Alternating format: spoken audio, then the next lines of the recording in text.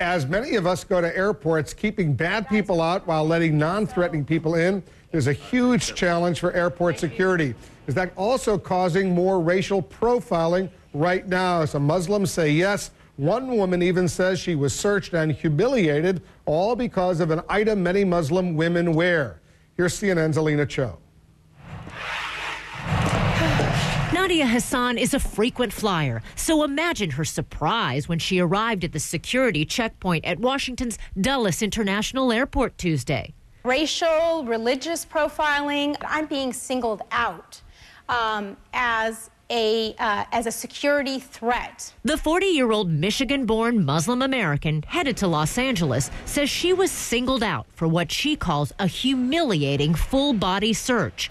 When she asked why this was happening, the gentleman who was working there specifically told me that the reason why I'm being put through this type of search is because I'm wearing a headscarf. He actually told me that that's the reason why you are being targeted. She's not alone. On Monday, a Muslim Canadian woman says she was made to feel like a terrorist because she was wearing a headscarf, berated, and banned from boarding a flight to the United States, all because of her faith.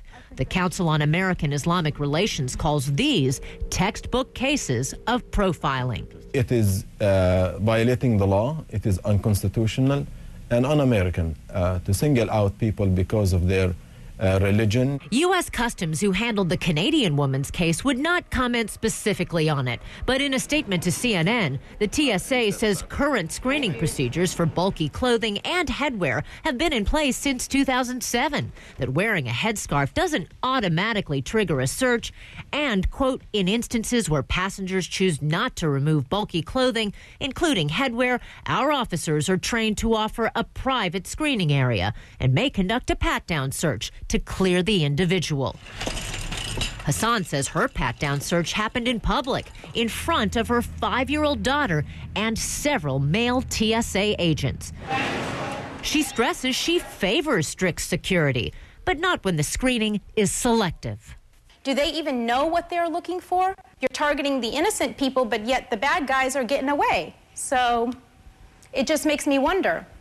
The Council on American Islamic Relations says if the TSA is going to flag women who wear headscarves, what about nuns who wear habits or Sikhs who wear turbans? What about them? The TSA says it continues to work closely to provide security protocols that are thorough, effective, and foster respect. Alina Cho, CNN, New York. Let's talk a little bit more about the potential for racial profiling of Muslims. Joining us now, Fran Townsend, our CNN national security contributor, a former Homeland Security advisor for President Bush. It's a sensitive subject. These women don't want to have to take off their scarves in front of a whole lot of other people, especially men. It's not only the hijab, Wolf, it's also the abaya. In Saudi Arabia, women wear the long black cloak. Also, Iranian women, very religiously observant. And so it is an issue. As you know, you take your jacket off. I take my jacket off when I go through screening.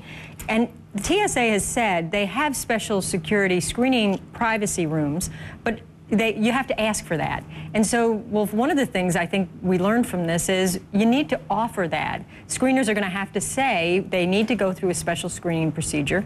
Would they like a private area, and offer that? And it's got to be near the screening area, not far away, not a big delay. Should every woman who wears a headscarf be told that you have to go to this private area for screening? No, and I think that's the objection, Wolf. It can't be based on merely that a woman's an observant Muslim or because she's wearing a hijab, a headscarf. It really needs to be based on some other criteria, whether or not there is some concern that there's a bulkiness about it, that the screening procedures are inadequate.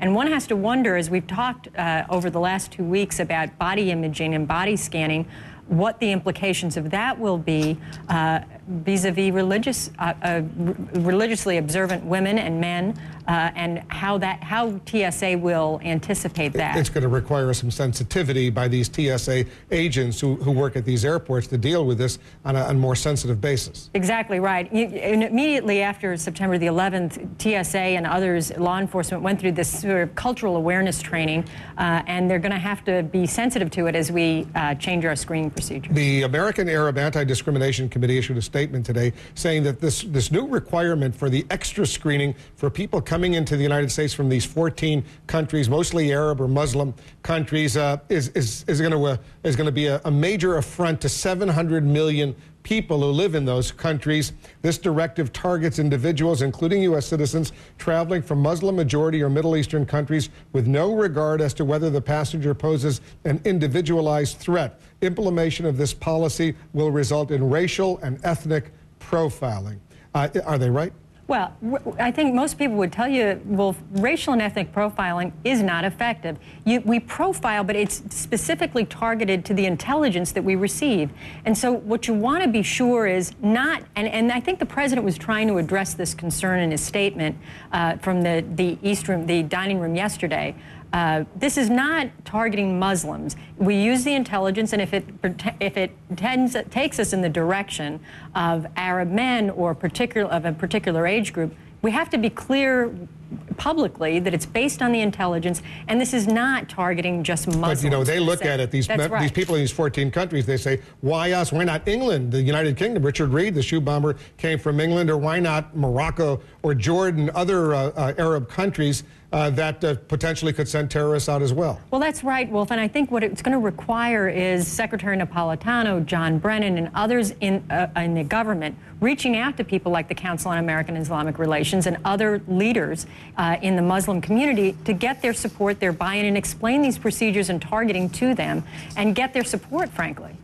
Fran, thanks very much. Sensitive issue all around.